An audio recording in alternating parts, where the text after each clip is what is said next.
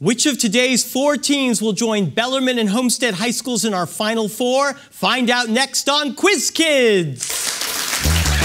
It's the Bay Area Quiz Kids. Brought to you by the San Mateo Credit Union. And now, the best host on the West Coast, Brad Friedman. Thank you, everybody. Welcome to Quiz Kids. We have 4 terrific teams who make up the rest of our Elite 8 for this season. On our show today, let's meet 2 of them right now. We have the Valley Christian Warriors and the Westmore Rams. Welcome, gentlemen. Thanks for making it so far on your great play. Let's start with our first toss-up. Good luck to both teams. He was the last Whig to win a presidential election. Who was the victorious general at the Battle of Buena Vista who died in office in 1850? Das Ball. William Henry Harrison. That is wrong. You can steal it, Valley Christian, and you can talk to each other. Zachary Taylor. You got it. Nice. For 25 points. Which president died at San Francisco's Palace Hotel in 1923 during his Voyage of Understanding tour? Okay, it's Omid? Harding. That is right. For 50 points. Which president was assassinated by Charles Guiteau in 1881? Garfield. You got 50 points. Yes. Here's your next toss-up. Taiwan and mainland China have few heroes in common, but one is what pioneer of Chinese nationalism, sometimes called China's George Das Ball? Sun Yat-sen. That is right. The George Das Ball of China. The George Washington of China is Sun Yat-sen. For 25 points, which of Sun's protégés went on to become premier of the Republic of China until his death in 1975? Chiang Kai-shek. Chiang Kai-shek. That is correct. And for 50 points, Chiang's Nationalist Party was known by the initials KMT. What is the full name of that party? Kuomintang. Defer. Kuomintang. That is right for 50 points. Next toss-up. This American author's best-known work is a novel about Civil War soldier Henry Fleming. Who was that? Yes, Dillip. Stephen Crane. Correct. The Red Badge of Courage. For 25 points, Crane also wrote what short story about 4 shipwrecked men, including an oiler named Billy?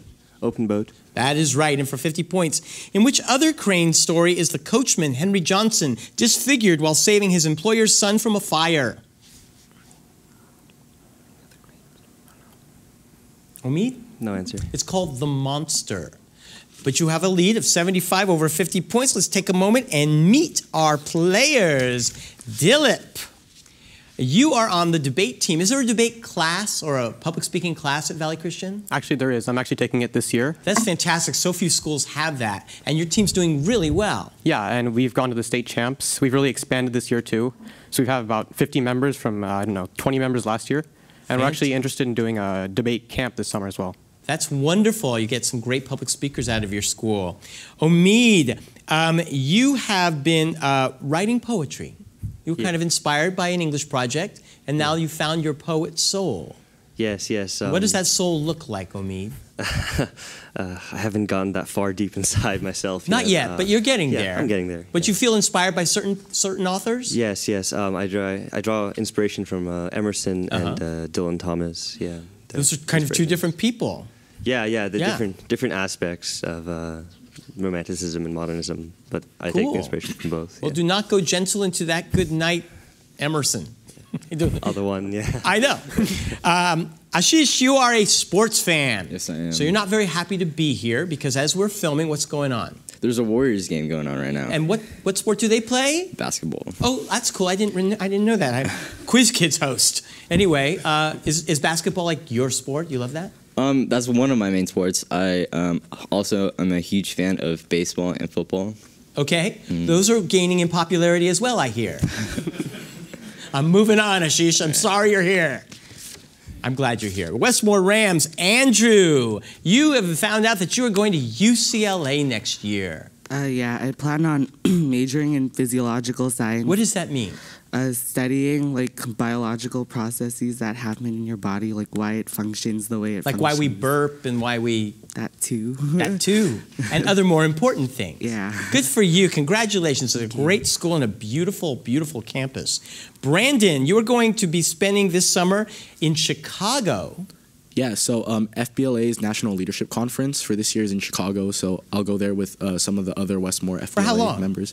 About 5 days. Have you ever been to Chicago before? No, I haven't. Great town. Try and get on that architectural boat tour. The archaeological one digs. No, architectural boat tour and go to the Art Institute. Amazing, amazing art. Dasball, Hi. your friend Andrew is leaving you. He's going on to UCLA, but Oh, you're going to yes. have a big summer project together before he goes. Yeah, so Andrew's always been very musically inclined. He learned to play the piano by ear, but this year he'll be doing something a little more different, and that is he'll be attempting to produce a mixtape of With you? rap. No, I'll just be helping him, but he'll be the main guy. It'll be some rap and R&B. And he really likes Beyonce, so this was kind of his ode to her. His ode to her, although you're going to throw in a little Wiz Khalifa in there as Yes, well. Right? exactly. Absolutely. Well, He was on Saturday Night Live, yes. good luck to Andrew on his project, and thank you, Dasball, for helping him live his dream. Thank you. Let's move on to the next question, and the next toss-up is this. Playa Giron Beach saw most of the fighting during this military operation. The CIA engineered what? Omid? Bay of Pigs invasion. That is right. The failed invasion of Cuba. For 25 points, the Bay of Pigs invasion was meant to depose which Cuban leader? Castro. That is right. For 50 points, the invasion was advocated and planned by which CIA lead? Is it the guy? Hoover? No, it was Allen Dulles. Here's your next toss-up. Which publisher of The Smasher's Mail was arrested 30 times for attacking bars with hatchets? Omid. Nation? That is right, Carrie Nation. For 25 points, which enforcer of prohibition in Chicago led a team of law enforcers known as the Untouchables? Ness? Elliot Ness. For 50 points, which Minnesota Republican sponsored the National Prohibition Act of 1919 that was better known by his surname?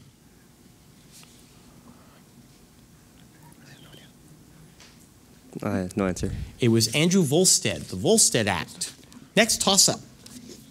In 1971, this river was dammed to create Lake Nasser. What is the longest river in Africa? Omid. Nile. That is right. For 25 points, Lake Nasser was created by which dam that forced the relocation of the Abu Simbel temple complex? Aswan High Dam. That is correct. And for 50 points, the Abu Simbel complex lies about 30 miles north of Egypt's border with what country whose southern states seceded in 2011?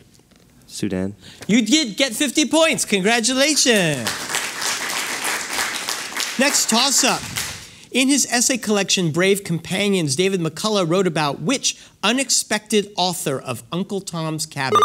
Ashish. Harriet Beecher Stowe. That is right. For 25 points, one of the figures depicted in McCullough's work, The Greater Journey, was which author of the Leatherstocking Tales?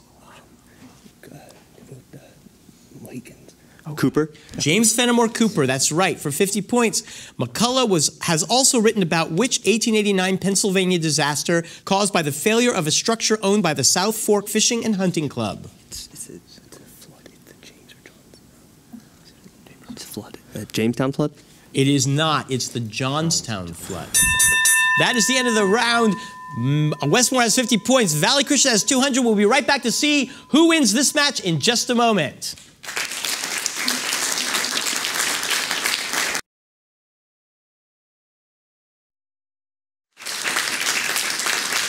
Welcome back. Let's give a big hand to the coaches for both these teams who've guided them throughout the season. First, from Valley Christian, Miss Chitra Ascari.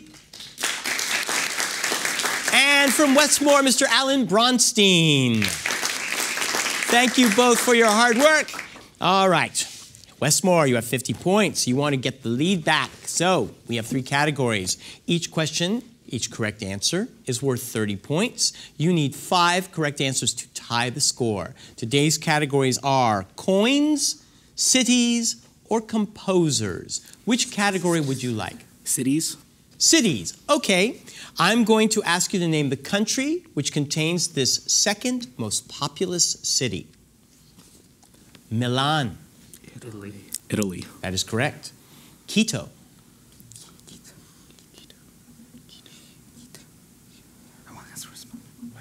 Brandon, your answer. Japan. No, it's Ecuador. You need to get all the rest of the questions correct to stay alive. Hanoi. Vietnam. That is right. Oran.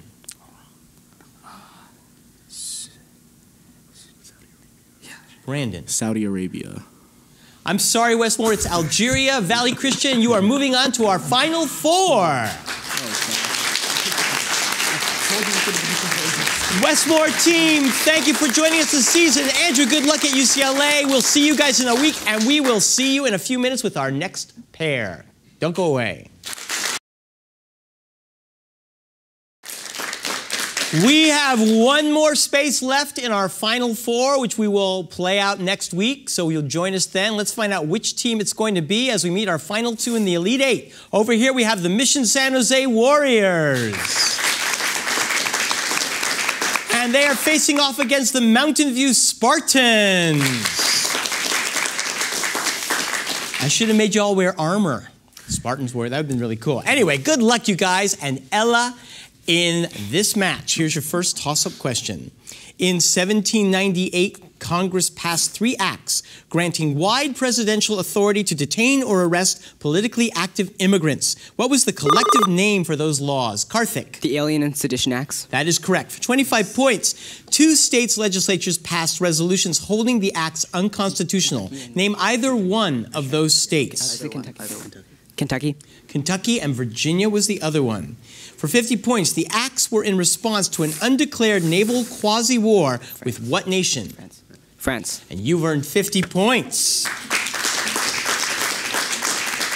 Next toss-up. The Menai Strait separates its isle of Anglesey from the mainland. What is this political unit of the United Kingdom that lies in the western part of Great Britain? Kevin. Northern Ireland? No, that's incorrect. You can steal Mission San Jose, and you can discuss it among yourselves for a few seconds. Wales. That's right. For 25 points, the River Taff flows through which Welsh capital? Cardiff. Right, and for 50 points, Cardiff lies on which channel that is the namesake of a historically important port city of Western England?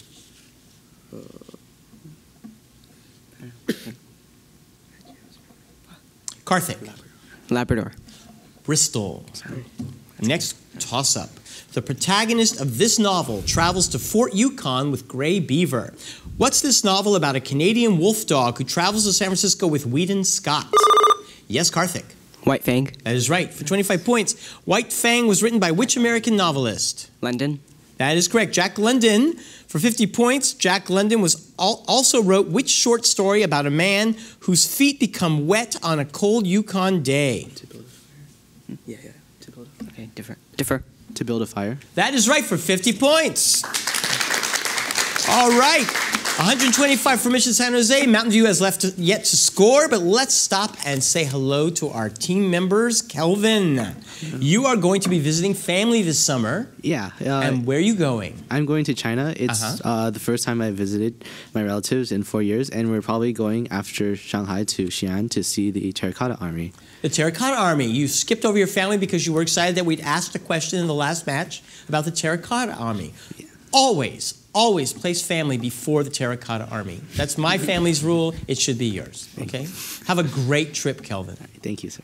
Karthik, this summer you're going to go to Philadelphia. Yeah, so I'm going to be participating in a program at the University of Pennsylvania called the Management and Technology Summer Internship. And what will you be doing there? Yeah, so we're going to build a prototype of something using technology, and we're going to present it to professors, students, anyone who comes to the fair. Anoop! You're going to UC San Diego this summer to participate in a program called Cosmos. That sounds very interesting. Yeah, so Cosmos is a math and science program, and then the cluster I'll be doing is called Computers in Everyday Life. So we'll be working out how to code for Android apps and program robots and basically learn about how technology. It sounds like you all three have really great summer plans. Good luck to you. Let's say hi to the Mountain View Spartans.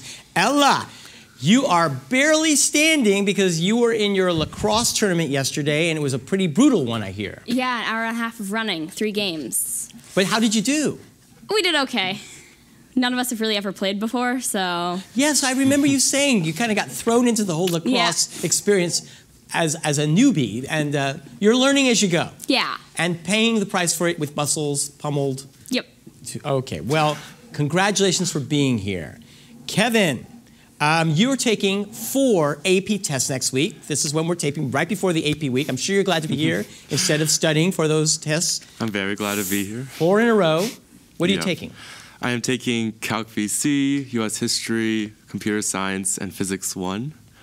So... Well, good luck to you. Thank because you. if you do well on those, you can like skip the first year of college or something like that. Hopefully. So, hopefully. Good for you. Deo, you've been working on a really cool community service project, and you're about 101 cards into it. Tell us about this project. Yeah, it's for my club, the Quiz Kids Club, and it's about the periodic table. And you're making flashcards for who?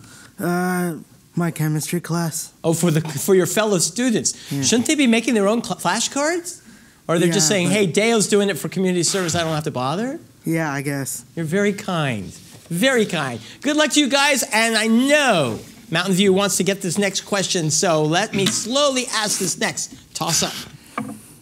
They can cause saturated soil to act as a liquid. Kelvin. Earthquakes. How did you know that? Did you write this question? That is right. Earthquakes. For 25 points. In addition to liquefying soil, earthquakes can create what ultra-long water waves, sometimes inaccurately called tidal waves? Tsunami. That is right. Tsunamis. And for 50 points, deep focus earthquakes occur in what zones where one tectonic plate pushes another down into the mantle? Subduction zones. And you've got 50 points. Yes. This lover of Aspasia gave a notable funeral oration after the first year of the Peloponnesian War. Who was this general and statesman who died? Yes, Kelvin. Pericles. Correct. For 25 points, Pericles led during the golden age of which ancient Greek city-state? Athens. Right. And for 50 points, Pericles oversaw the development of the Acropolis, including the construction of which temple to Athena?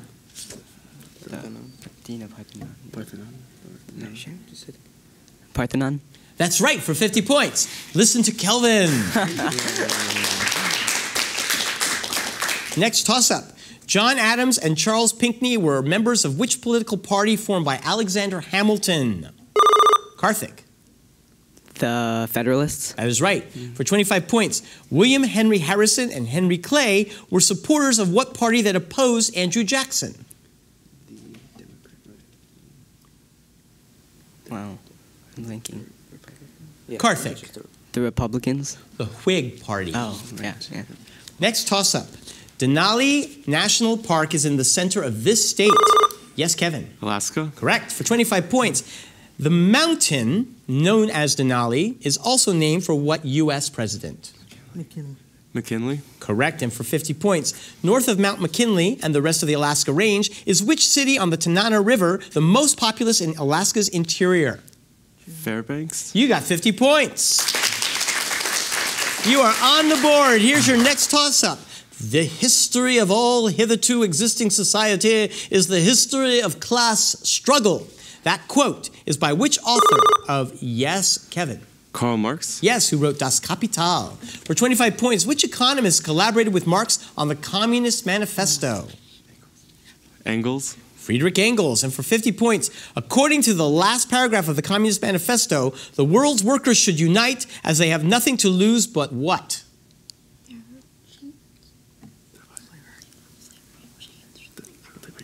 Kevin. Chains. You got 50 points. Coming from behind. She kept saying it, you wouldn't listen to her. Oh my God, 100 points for Mountain View, 235 for Mission San Jose. We'll be right back to find out who the final team in the Final Four is. Don't go away.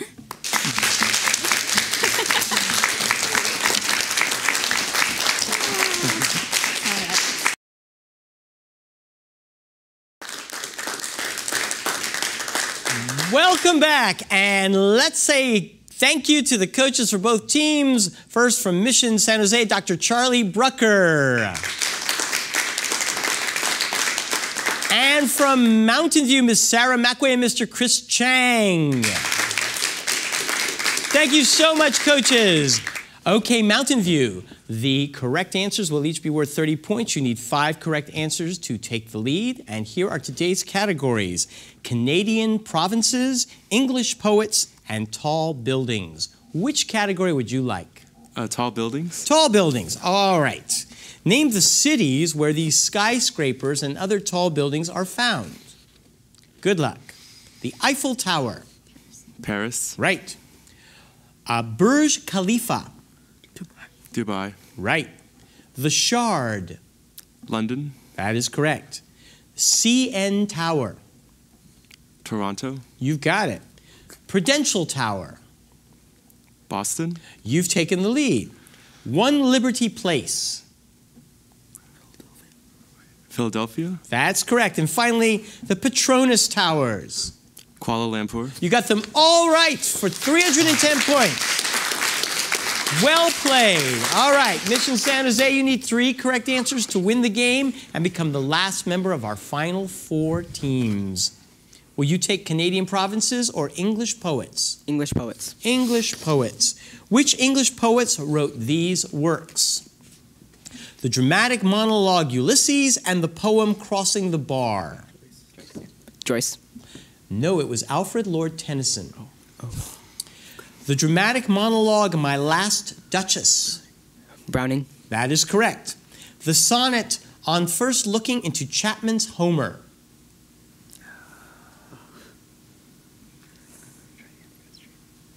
No, it's not. Karthik. Arnold. Was John Keats. The poems Kubla Khan and The Rime of the Ancient Mariner. Coleridge. Coleridge. That is right. You need 1 more correct answer, and you'll become part of our final 4. The Sick Rose and the Tiger, which appear in his Songs of Experience. Blake. And you won your place in the final 4. Congratulations. Mountain View, it was a great season. Well played. Thank you for being with us. Bellarmine, Homestead, Valley Christian, and Mission San Jose will be back next week to take part in our Final 4 tournament. Don't miss it. Till then, I'm Brad Friedman saying bye-bye.